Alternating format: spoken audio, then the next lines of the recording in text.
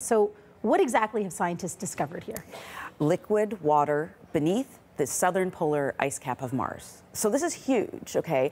There are two polar ice caps, just like here on Earth, on Mars, but most of it is carbon dioxide, so think of it as dry ice. But there is water ice there as well. So they've long wondered whether or not liquid water could actually exist there through a process called basal melting. So the pressure of the ice just the pressure of the ice is causing the melting temperature of water to decrease. So you can actually get some melting down there and also the minerals. So they were wondering if this could exist, and now it looks like it does. Yeah, how certain are they about this?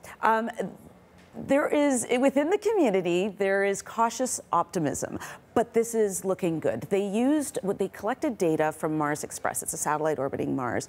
And these are a group of Italian scientists. And they collected data from 2012 to 2015.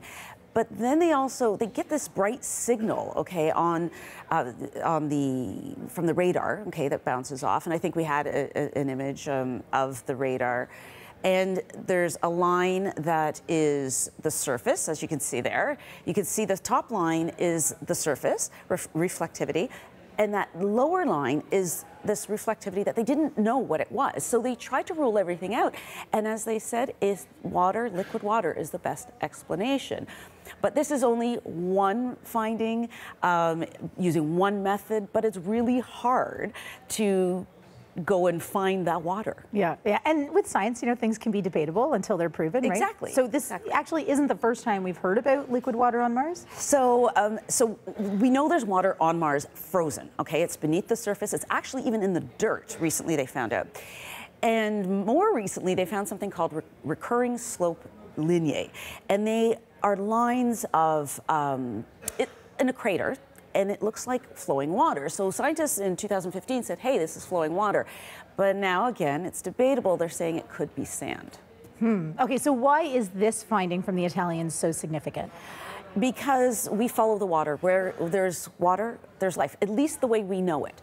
And here on Earth, we have hundreds of subglacial lakes, so lakes underneath ice.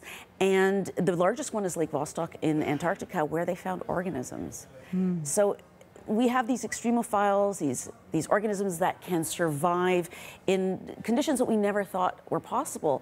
So could there be life on Mars? Maybe. Oh, that's fascinating. Thanks so much, Nicole. You're welcome. Nicole Mortellero joining us here, senior science and technology writer at CBC News.